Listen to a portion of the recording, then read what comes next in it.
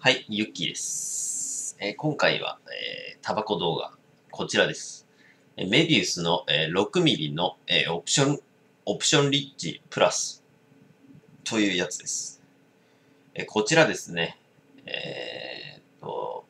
JT の冊子が届いたんですが、その中に、無料で交換してくれる、このメビウスがもらえる、ね、交換チケットみたいなのが入ってて、で、じゃあもらうかっていうことでもらってきました。タールが6ミリ、ニコチンが0.5ミリのタバコになってます。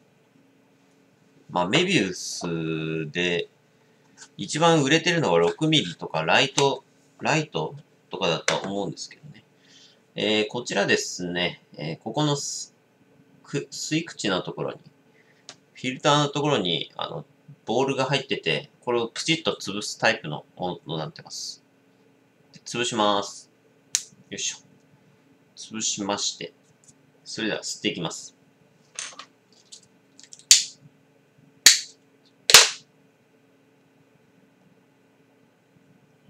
甘い。なんかね、キャラメルっぽい香りしますね。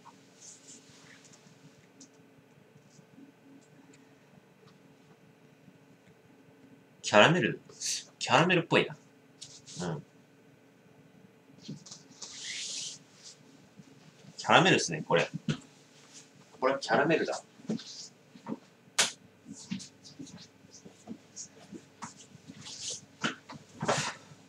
キャラメルの香りが、するようになってますね。うん。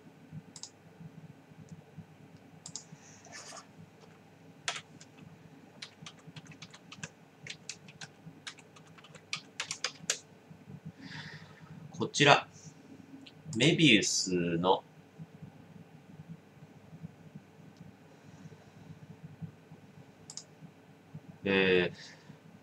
多分ね、メビウスっていうのは、まあ、多分一番売れてるタバコが、セブンスターだと思うんですが、時点で多分売れてるのがメビウスのライト、6ミリのやつだと思うんです。スーパーライトか。うん。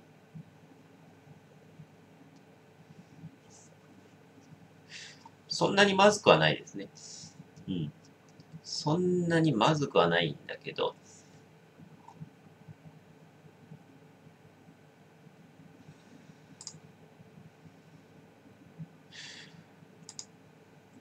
まあメビウス自体あんまり美味しくないんで、俺は買わないんですが、メビウス最近値上げしましたしね。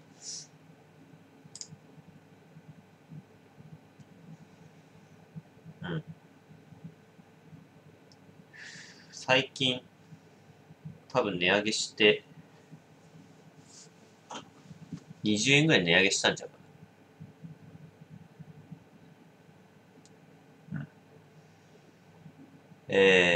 カプセルを潰すと今までにないほのかに香ばしく滑らかな味と香りが程よい余韻となり広がります。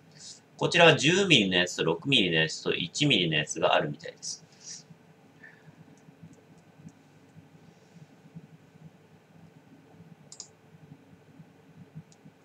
うん。まあ、まずくはないですね。そこまでまずくはない。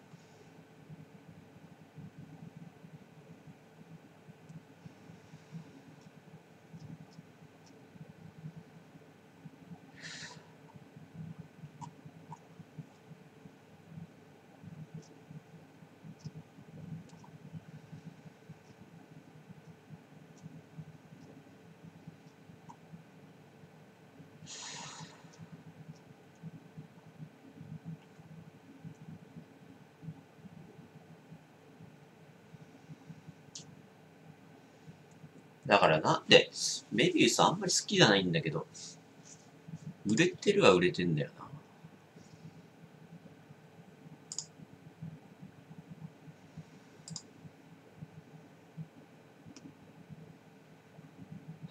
メビウスのね、多分スーパーライトが一番売れてる。売れてるっていうか一番じゃないんだけど、セブンスターの次に多分売れてるタバコなんじゃないかな。だからメビウスシリーズで一番多分売れてるんですよ。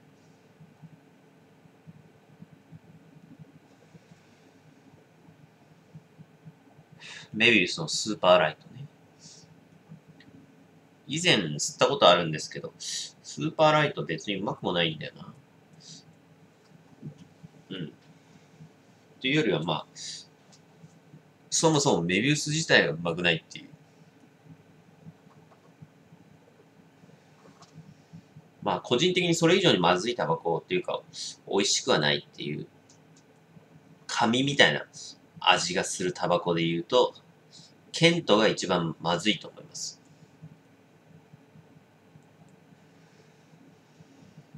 ケントはガチで、紙を燃やした煙を吸ってるような感じがします。こちら、まあ、三つ星かな。うん。それではご視聴ありがとうございました。